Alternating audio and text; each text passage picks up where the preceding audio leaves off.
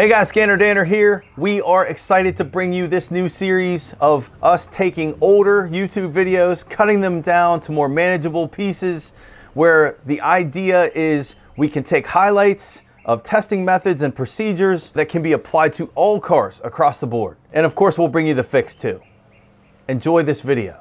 Okay, what I want to show today is how to do a crank sensor test. I have my voltmeter positive lead going to each of these Hall effect wires individually, and the voltmeter negative lead is connected to battery negative for all of these tests. On this particular design, the power feed is the 5-volt reference circuit, which is also the feed for all the other sensors. So this is a shared reference, shared power feed for this crank sensor. That's what we're looking at first. When you check the feed voltage on a Hall effect, the first thing you want to remember is that it should be steady 5 all the time, as you can see in this picture.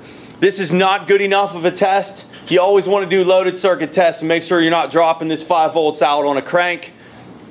There's nothing wrong with this vehicle. I've disabled the ASD relay so the car doesn't start. Typically when you're checking a crank sensor, you're doing it in a cranking condition for a no start, and that's what we've done. We've simulated that. So go ahead and crank it. We want to make sure that our 5 volts stays at 5 volts. Go ahead, crank it.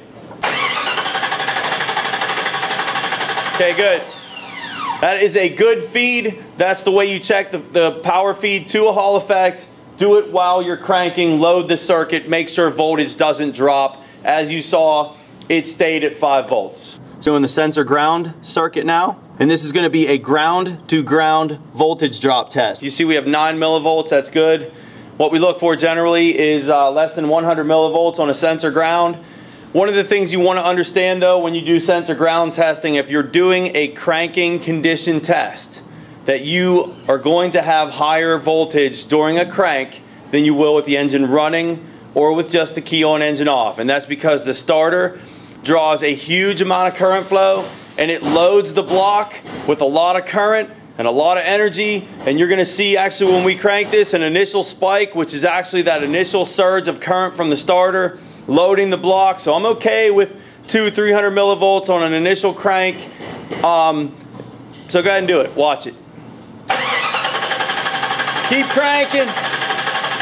Okay. So we had 190 millivolts, and I told you want to see 100 millivolts or less. That number, again, 100 millivolts or less, that's generally going to be with the engine running. You want to see that kind of number, or with the key on engine off. A cranking condition, I'm okay with a little bit higher voltage. Again, that's block voltage is actually elevated from the high amperage of the starter. So that is a good sensor ground during a crank situation.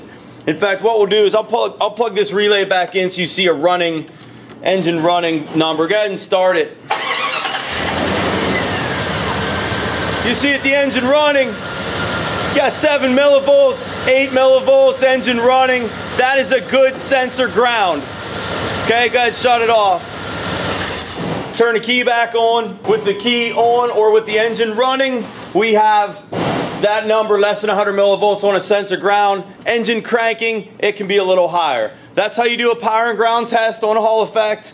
On this design only, 5 volt power. There are others that are out there that are 12 volt. There's other ones that are 10 volt. You need to know the system you're working on.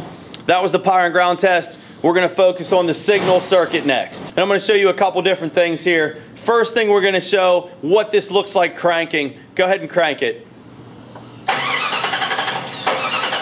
Keep cranking. Keep cranking. All right. What we saw was around 400 to 600 millivolts. And the thing about this sensor is this is a 0 to 5 volt square wave. So I'm showing you the limitations of the voltmeter here. When you're looking at an on-off signal, what's it going to read is going to be unique to the characteristics of that signal. And so if it's low longer than it is high, it's going to have a lower average. If it's high longer than it is low, it's going to have a higher average. This is a 0 to 5 volt square wave with an average reading of around 500 millivolts cranking. What you could try to do, depends on the meter that you're using, is use a min-max scale to try to catch that. And let's see if this meter will do it. Let's try it again. Go ahead and crank it. Alright. So I saw a maximum of 500. and a minimum of 0.048, that is certainly not catching the 0.5 volt square wave, is it? We're looking at an average. I have a meter that the min-max scale is not even fast enough to pick it up. So what we can do in a situation like that, when you're dealing with signals like this that are on-off square waves, if you want to see the full amplitude of the square wave, bump the key, and what we'll do is we'll get those Hall effect windows, the shutters, in different positions, and we should be able to catch this in a high position and a low position. Go ahead and bump the key. Do it again.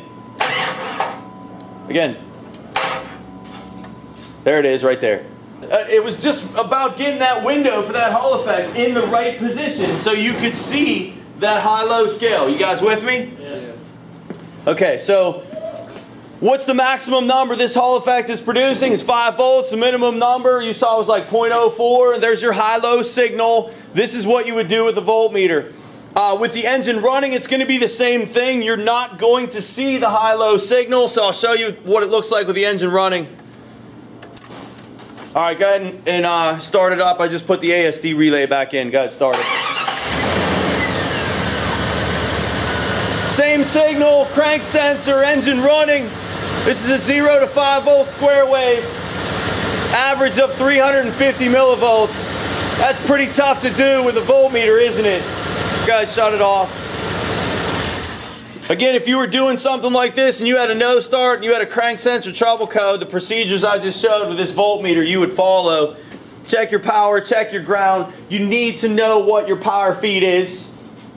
Check your ground, check your signal to see full amplitude of a signal that's on off, very fast signal with an average reading voltmeter. You need to slow the crankshaft down. And that's what we did by bumping the key. Is we got those windows on that flywheel to be in different positions, and we were trying to catch the signal with one of those blades in between. We were able to catch it. That would be a good crank sensor signal. So I'm going to show you what it looks like on the scope now, which is absolutely the best way to do it. Okay. So we had 500 millivolt average, again, cranking on the voltmeter, and you see our square waves. Those are 0 to 5 volt square waves. And you can understand the design now, guys, that the reason the average is so low with a 0 to 5 volt square wave is look how much longer of a period of time that signal is low compared to it is high.